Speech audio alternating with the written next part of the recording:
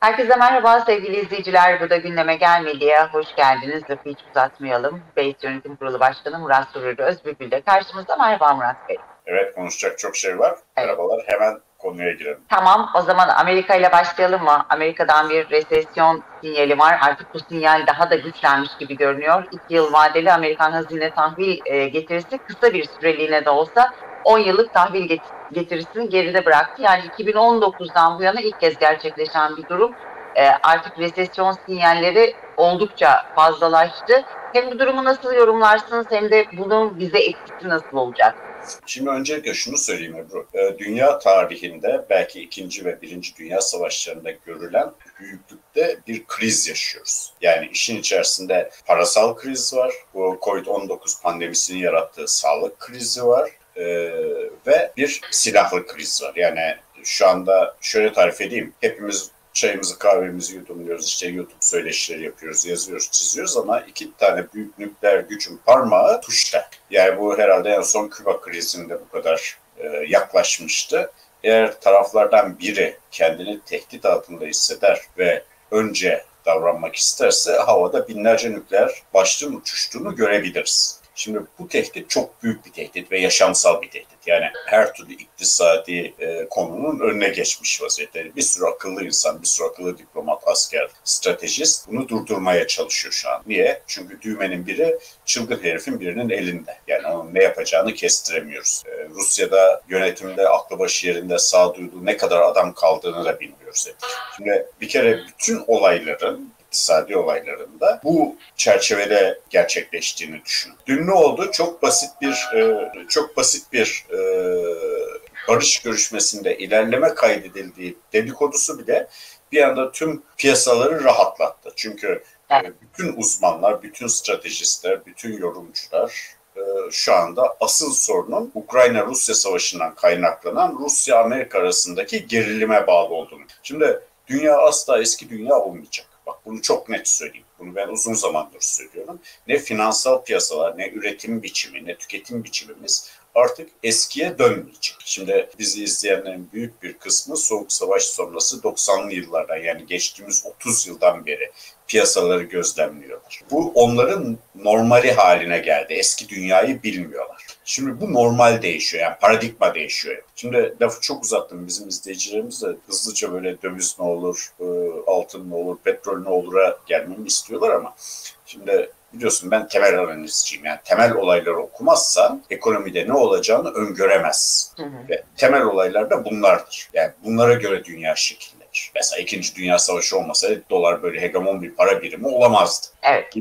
Şimdi bu çerçevede baktığımızda Amerika'da hatırlarsa izleyicilerimiz ben ne demiştim? Ya güldürmeyin adama. Bu kadar para saçtığınız zaman enflasyon yükselmez demeniz boş beleş bir iddiadır.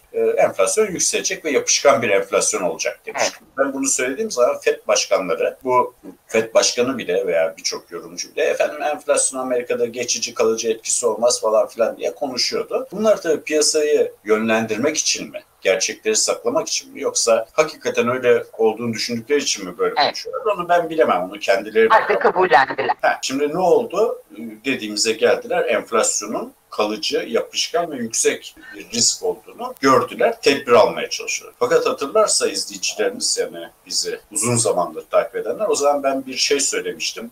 Evet enflasyonla mücadele etmek ve enflasyonist politikalardan vazgeçmek mümkündür. Çok kolaydır yani enflasyonist politikalardan vazgeçmek. Ama bunun bir bedeli vardır. Bu bedel resesyondur. Büyümenin düşmesi, şirketlerin, kişilerin ve hatta devletlerin iflasıdır. Yani paraya değer kazandırabilirsin, dolara değer kazandırabilirsin ama bu bol beleş, ucuz faizli dolardan milyarlarca, trilyonlarca dolar borç kullanan insanları, şirketleri ve devletleri ne yapacaksın? Dolar aniden çok büyük değer kazanırsa bunlar bu borçlarını ödeyemezler demiştim. Ve bu Amerika'nın Fed'in elini kısıtlayan en önemli sebep olacak öngörüsünde bulunmuştum.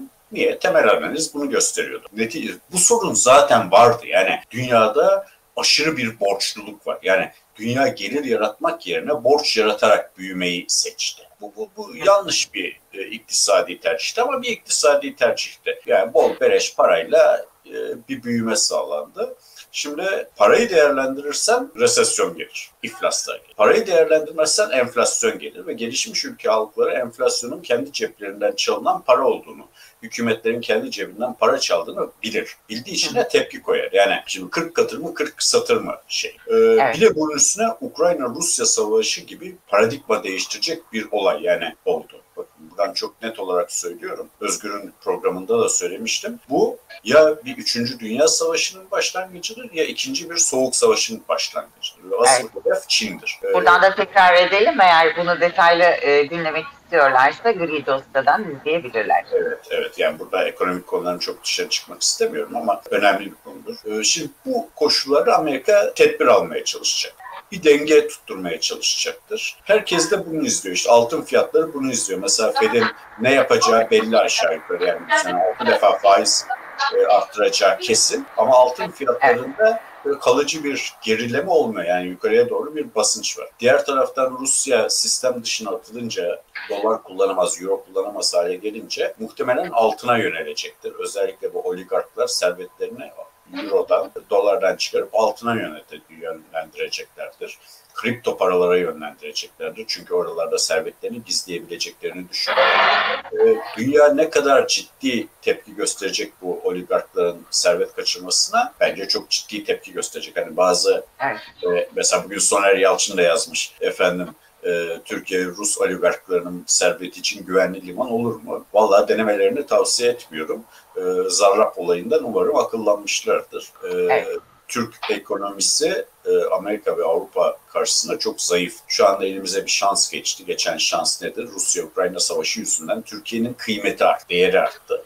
Aman karşı tarafa kaymasın derdine düşündü. O yüzden müsamaha görülebilir. Bu bizim ekonomik olarak bazı sorunları çözmekte de elimizi güçlendirir. Onu da açıkça söyleyeyim. Bu Recep Bey'in şansıdır. Ama kimse oligarkların parasının gelmesinden bir medet ummasın derim. Dolayısıyla Amerika resesyonla enflasyon arasında bir tercih yapmak zorunda. Ben enflasyonu tercih edeceklerini düşünüyorum.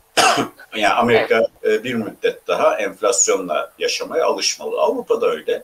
Çünkü Merkez Bankası'ndan da ilk faiz artışı erkene çekildi. Çünkü İspanya'da da enflasyon 40 yılın zirvesine yükselmiş durumda. Aslında bütün Avrupa'yı da kasıp kavuruyor enflasyon. Siyasetçiler için 2008 krizini hatırlayın, ne olmuştu? İnsanlar iflas etmişti, mortgage kredilerini ödeyememişti. Şirketler patır patır, devasa şirketler iflas ediyordu. Mortgage şirketleri DMI falan iflas ediyordu. İşte büyük bankalar iflas ediyordu. Bunun yarattığı dehşeti siyasetçiler iyi bilir. O yüzden enflasyonu iflaslara ve resesyona tercih edeceklerdir. Çünkü enflasyon daha anlatılabilir bir şeydir.